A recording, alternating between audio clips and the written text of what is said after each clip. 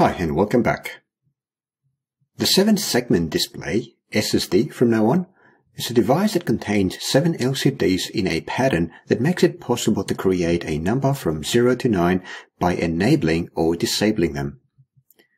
Commonly, SSDs also contain a .LED at the bottom right corner, so they should probably be called 7+1 segment displays or something like that. It is possible to combine multiple SSDs to create multi-digit displays.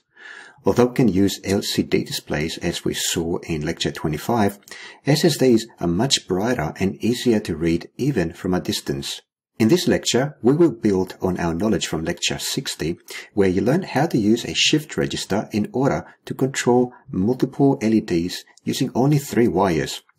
One for data, one for clock, and one for the latch. Because there are so many SSDs out there, I will assume that you don't have your particular display's data sheet and have no idea which pin controls which LED. I will describe the process of figuring out the correct wiring and then constructing the numerical symbols in the sketch. In the demo for this lecture, we will end up constructing a circuit that looks like the one in this schematic. You can use this schematic to wire up the 595 shift register to the Arduino, but wiring the shift register to the SSD depends on how the SSD is made. There are a couple of main types, the common cathode and the common anode. The one that I happen to use is the common anode variety, in which the middle pins of each row is connected to the positive voltage. I will explain how to figure out which one you have further down. Another consideration is power. You will potentially have up to 8 LEDs lit at one time, and if you decide to add more SSDs, you will have multiples of 8. If each LED requires 50 milliamps of current, you will need a total of 120 milliamps, which the Arduino can't provide. In the schematic, I have attached a breadboard power supply from which I power the LEDs and the shift register. You can also connect a power supply to the Arduino via its battle connector, and this can provide power to the breadboard via the 5-volt pin. Okay, let's start by trying to figure out what kind of 7-segment display we have. Is this a common anode or a common cathode? The way we're going to check this out is to use a button battery and check out the polarity of the LED that we're plugging into it. Of course, with this one here, the LED, I can see that that leg is longer than that, therefore this pin is the anode and that is the cathode. And when I use the battery to plug it in, I can see that the LED works when the long leg, the anode, is plugged to the positive side of the battery.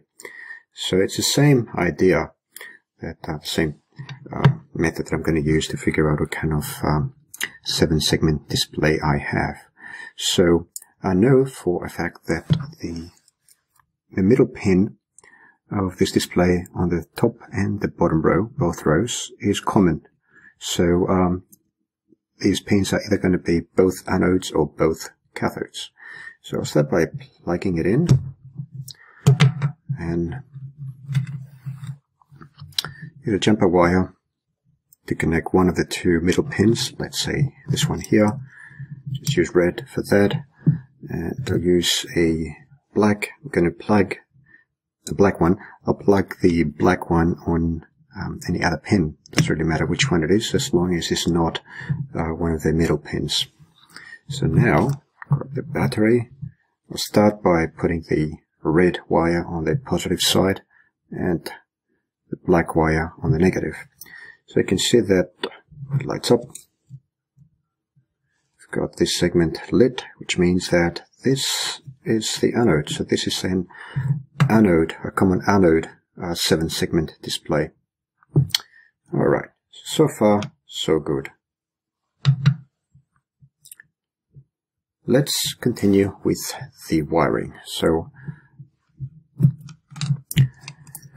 I have my 595 shift register chip here. So what I want to do is to connect each one of the segments, the pins that represent the segments, to one of the pins, one of the data pins on the shift register. And I just noticed that I've got the dot here on the top right. I'd really like it to be in the top left. I'd really like it to be in the bottom right. So I'm going to just flip that over. Okay, so now the dot LED is at the bottom. Actually, I'm still connected to the middle pin with the red wire. Yeah, plug that here. So the way that I typically do it is to try and figure out, I start with the dot, to try to figure out which pin activates the dot LED. Again, I'll use a yellow wire. I'll start, let's say, with this pin. Is my battery. Okay, that's going to be the cathode. And the red is the anode. And you can see that the dot is activated. So the pin that I've got the yellow wire connected to is the one that activates the dot. So I'm going to plug that into pin 15 on the shift register, this pin right here. I'll actually get a shorter pin. I'll use wide for that. It's a bit shorter. Right, like that.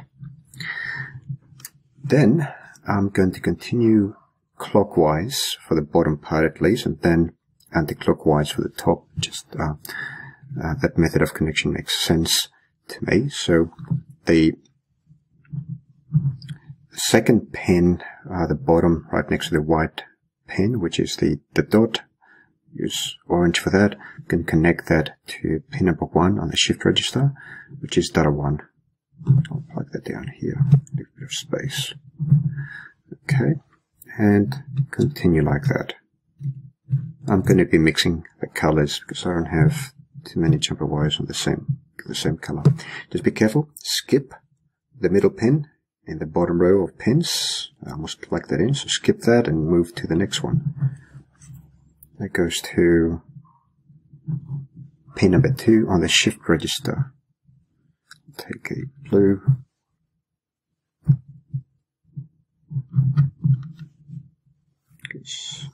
Pin number 3. Then I'm going to continue the top row. I'm going to start from this pin here, then move to the one next to it, skip the common anode, then connect that, and finally that, and done.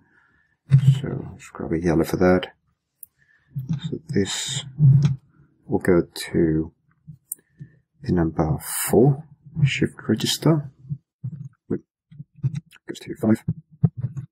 Skip the anode. That goes to 6. And finally, that goes to 7. Right. So all the pins are connected.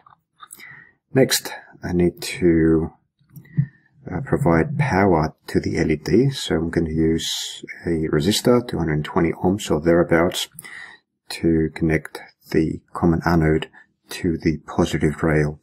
Just to reduce the wire count, I'm going to plug that directly from the resistor onto the positive rail, just like that. Right.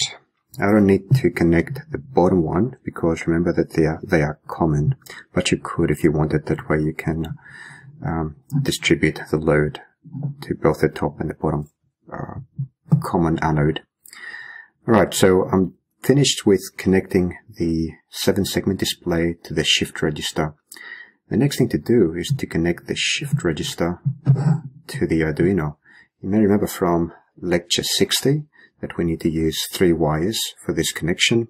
So we need the data pin, we need the latch pin, and the clock.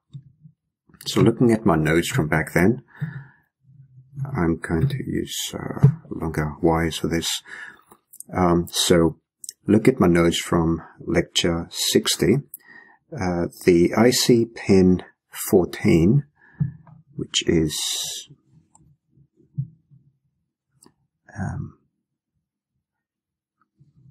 this one here, right next to data pin 0. So this needs to go to Arduino pin 8 use a green for the next one. So IC pin 12, which is a latch.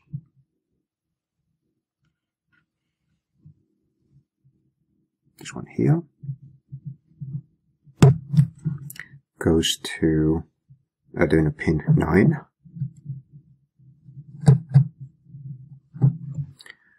And okay, I'll use a red one.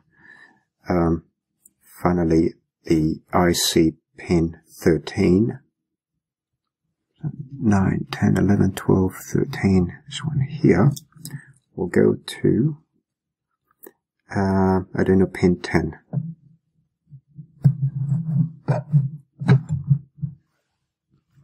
Okay, I'll do a check to make sure I've got them correctly inserted.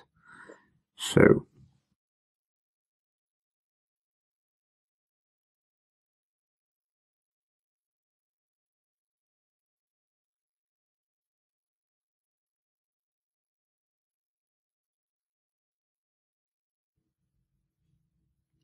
alright, let's move on to the sketch now.